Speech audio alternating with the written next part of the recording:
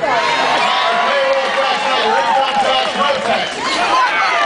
We're going to cut your taxes. We're going to give our small businesses a tax cut on capital gains and give them a 50% tax credit so they can start providing health insurance. Shame! Because everybody needs some health insurance. And we're going to create the high-wage jobs in the future. We're going to invest $15 billion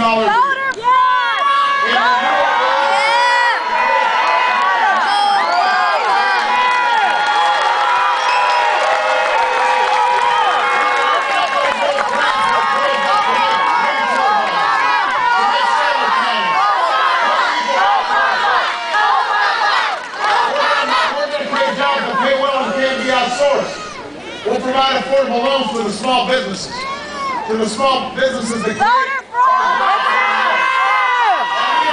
Let me tell you what else we're going to do. We're going to work.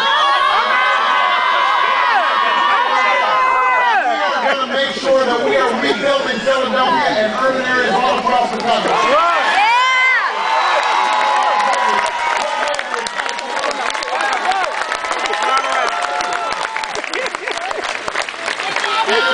If people tell you we can't do it, you just remind them. We're spending $10 billion a month in Iraq. If we can spend $10 billion a month in Iraq when they've got a budget surplus, we can spend some of that money right here.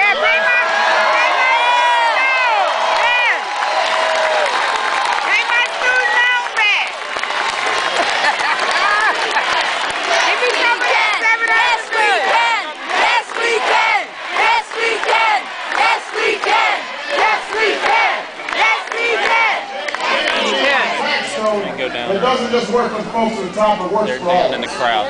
But change is also making sure that we got a healthcare system that works for every American. That's how we got to key this I'm tired of hearing stories. Been laid off, lost their benefits.